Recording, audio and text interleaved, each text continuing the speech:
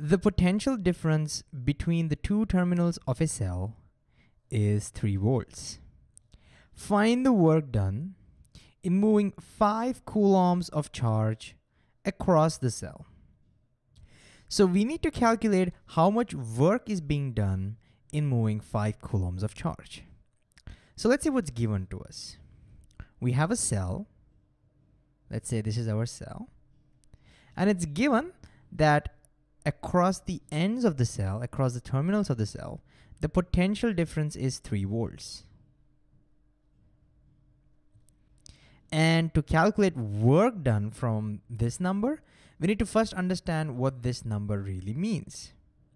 So we have seen in a previous video that volt really means joules per coulomb.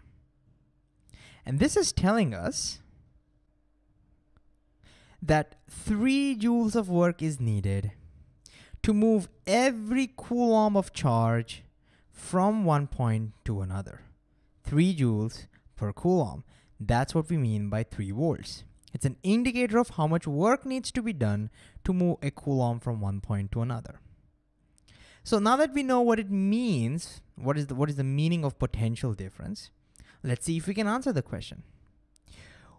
We need to calculate work done in moving 5 coulombs of charge. What we already know is to move 1 coulomb, we need to do 3 joules of work. To move 5 coulombs, how much work do we need is the question. So with this data, pause the video and see if you can try and answer this question yourself. All right, now let's do it. So 1 coulomb to move from one point to another, 3 joules of work. If we had 2 coulombs, it would be twice the amount. If you had 3 coulombs, it would be thrice the amount. So to move 5 coulombs, it would be 5 times the amount. So work done would be 3 joules per coulomb. This is 3 joules for every coulomb. But since we are moving 5 coulombs, we multiply it by 5. And that would be, the coulomb cancels, that would be 15 joules. So we need to do 15 joules of work to move 5 coulombs across. So notice that if we understand what voltage is or potential difference is, if we understand the meaning of volts, we don't have to remember any formula. We can just logically solve problems like this.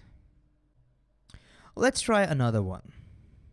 It takes 20 joules of work to push 4 coulombs of charge across the filament of a bulb. Find the potential difference across the filament. So great idea to pause the video and see if you can try this problem yourself first. All right. In this question, we are asked to find what the potential difference is. And what we are given is the work done to push 4 coulombs of charge across the filament of a bulb.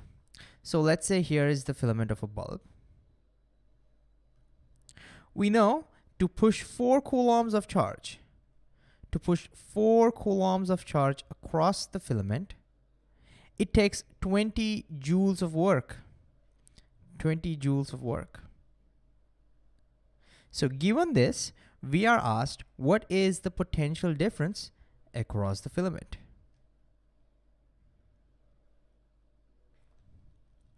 Well, again, if we go back to our definition of what potential difference is, it's a measure of how much work needs to be done per coulomb.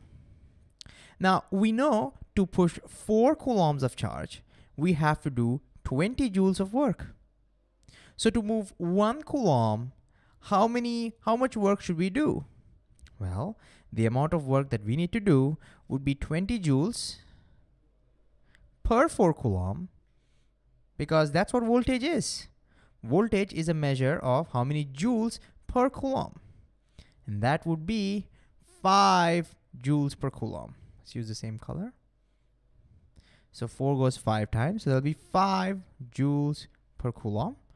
And joules per coulomb is what we call as volt.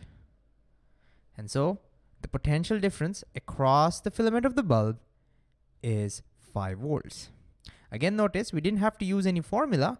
All we did is use the definition of voltage or potential difference.